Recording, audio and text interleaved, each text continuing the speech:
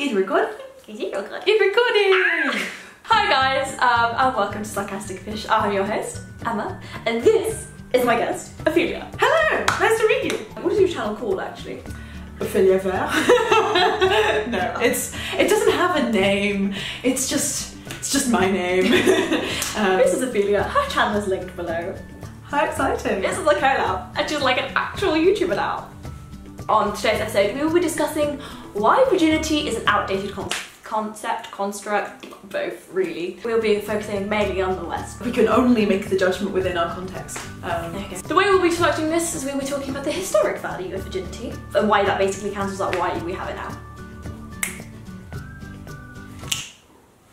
It's really fun to edit. Timing, sorry. Timing. Historically, the reason for virginity is basically to do with marriage and inheritance, and the fact that you could not prove as a man who your children were. Because obviously a child knows who their mother is because the mother carried someone that she gives birth to them, but that doesn't mean you can prove who the father is. In the English language, the word virgin first appears around the year 1200, which it makes perfect sense because around the year 1200 is when we first have, in England, I'm saying England rather than Britain because different law, we first have the formalisation of inheritance, and we first have the formalisation of Salic law, because before then it's a bit more complicated. So it makes perfect sense that around the same time that we have a more formalised feudal system, we are also going to have the word virgin appearing. You just want more of assurance that your money is going to your child. And your property and your name and your title. There's that aspect of it, and there's also that you don't want to have competing factions and you don't want to have to divide your territory by accident and that sort of thing. Virginity is part of the inheritance problem. Also then if a child is born in an official marriage, especially when you have because people, historically we've used marriage, especially in upper classes, to consolidate power, to consolidate allies and stuff, things like that, which is then you want that child born. Yeah. And you want to know that it is your heir. Yeah. And that's why men then have mistresses, but those children do not count. Right.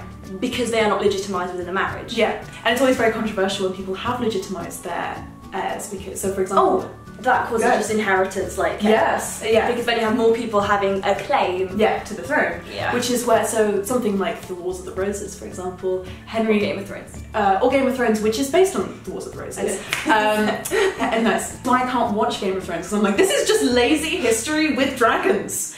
But that's the best kind. Anyway, no, where Khaleesi is Henry Tudor, and she's really funny. She is very attractive. Virgin didn't originally... How do I phrase this? Virgin didn't necessarily mean virgin. Virgin meant as much to do with sexual inexperience as, in a general sense. And so you might use, in the same way that you would use maiden, or, which then you have, Shakespearean maidenhead, maidenhood. Yeah, there's a joke in Romeo and Juliet about maidenhead.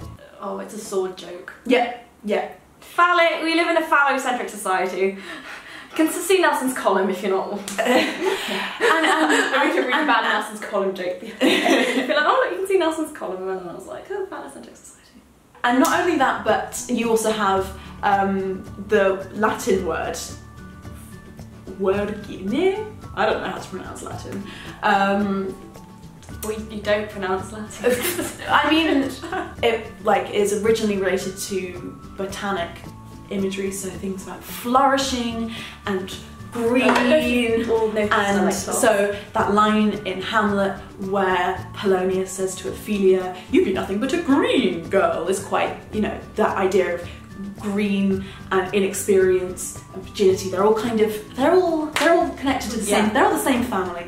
I just think it's really backwards when they start associating being a virgin with ideas of purity and right. So this is where why they wear a white wedding dress. So then virginity, because it becomes something that's important, it then becomes something that is protected by law, by religion, concepts of honour. Okay, historically virginity does have value in terms of legitimising heirs and legitimising marriages and stuff like that. Hence Catherine of Aragon's, oh, it's got very sunny. There's the whole ritual that happens with someone like Catherine of Aragon when they're trying to prove her virginity. Prove her virginity. What does that even mean? No. You know some people. It's in some cultures where women literally go to plastic surgeons and have their hymens But the hymen. No, because also people's hymens don't break. People's hymens don't break. Your hymen doesn't break. You don't. Right, bad. You should not. Okay. You shouldn't bleed. You shouldn't bleed. You shouldn't bleed.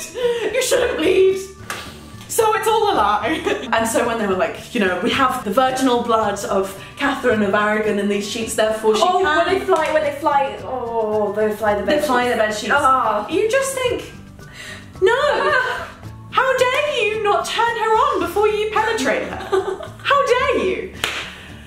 So more boys could use that.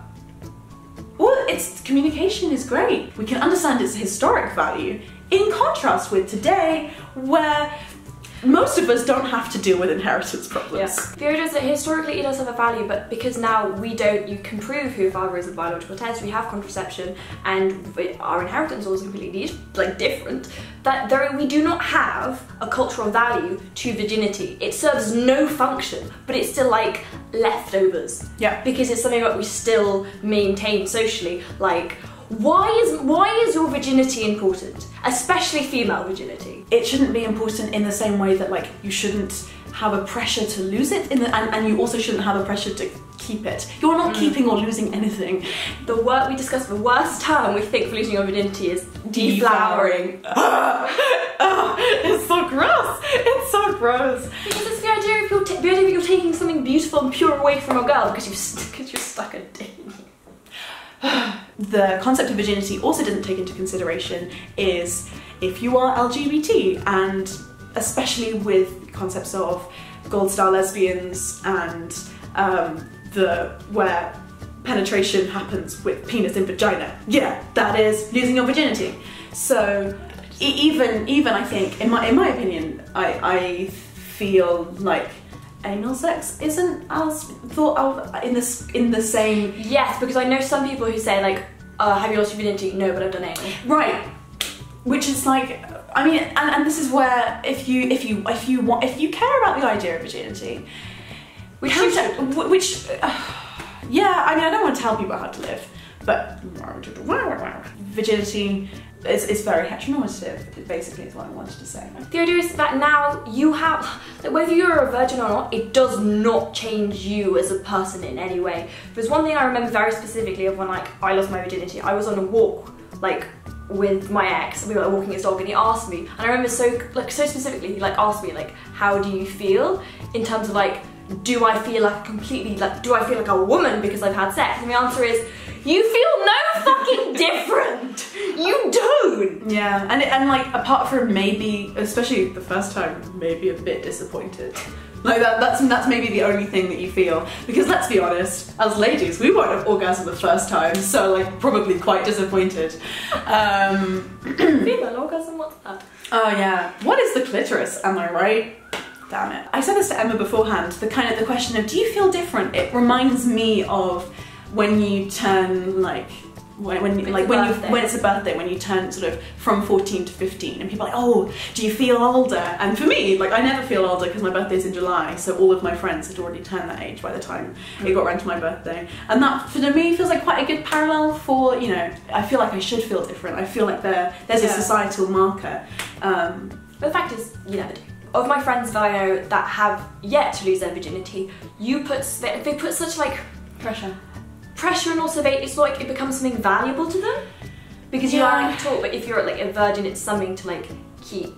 Some societies, like, well, even in the West, still teach you to keep it safe, and that it is something valuable. It doesn't exist. It's not there. It's not a thing. It's not a thing. No. It's a completely socially constructed idea. It's so stupid. Beyond stupid, it's just that it's very harmful in that it's seen as such a staple of masculinity to be this very... To take somebody's virginity. You take somebody's virginity and, oh, I hate the language that surrounds it. Oh, it's like, why would you say to take someone's virginity? It's like, it's not yours to take. It's the idea of like, you have to do something away from a woman because you shag her.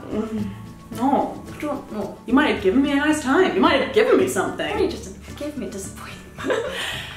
there seems to be, well, I think it was a race almost. Yeah. To loot with, like, I understand there was a race to lose your virginity. Yeah. But we place far too much value on it in a different way that we used to, and now it's like your own self, like your virginity becomes part of your own self-worth, or the day where you still have it, or if you have yet to lose it. And especially people get very sensitive about the idea that if they are our age and they still haven't lost their virginity. Which is crazy! We're only 18! I know, but then the idea that there is something wrong with them, or they are not desirable in the same way that other people are just because they haven't had sex. Yeah. The expectation is you lose, and also, not that you're losing your virginity, you're not losing anything, but the way that you lose your virginity with the person that you love, and probably around the age of 18, but that might be a bit late. And but then past that one time, sex is just fun and doesn't really matter. I just feel as though if we were to see sex a little bit more as a physical activity rather than something that has got such an emotional weight. Yes, it can have emotional weight depending on who you're having sex with, but it's not the be-all and end-all. Yeah, it can be a serious thing, and so sex should be taken like seriously, but just not if we remove the judgment. That's what I'm trying to ask for. Like, we can still complete sexual liberation, please. That's the answer for everything. Okay, great. It can still be seen as something serious and something important, but that shouldn't be the be-all and end-all. It shouldn't be the be-all and end-all, and it shouldn't make a difference on how we judge people as people. Yes. Especially like I said before, if you're basing your self-worth on the idea that if you have not had sex, you are not desirable. Because I think people do in that community. But that's very much a internalized societal understanding of what sex is and being desirable is. And that's kind of perpetuated by the idea of virginity. Yeah, completely. So if we just got rid of virginity, because virginity is the marker, also the kind of the basis as well. Like, second base can be all the orgasms you need, Wait, how do you count your bases? First base is kissing. Second base is fingering and hand jobs. What fingering is all. No, second base is always boobs. Oh, that's why you went like that. I mean, some people can orgasm through their nipples. I pitched my hand. Good. I aspire to be one of those women. Don't we all? Yeah, I think so. I hope so. So in conclusion, historically, virginity did have a value purely because because of marriage and because of inheritance laws. Now we've still got the leftovers from that, but in a world where we don't need that because we can prove who baby daddies are, and we have contraception, which is an important thing. And more than just we don't need it anymore, it's actually very harmful because it's very caught up in our understanding of gender and expectations for age and expectations of relationships, expectations of ourselves and self-worth. Yeah, so which is complicated and wrong. Yay! Edit the video. So we have filmed a video on Ophelia's channel about bilingualism and the Flemish language, which one of us is an expert in. Come and find out which one! Like, subscribe and all that jazz. All of Ophelia is linked. All of me. All of Ophelia is linked below. Why not just take all of me? That's not the song. Poke. Click. No. Like, subscribe and all that jazz. See you soon. Is that it?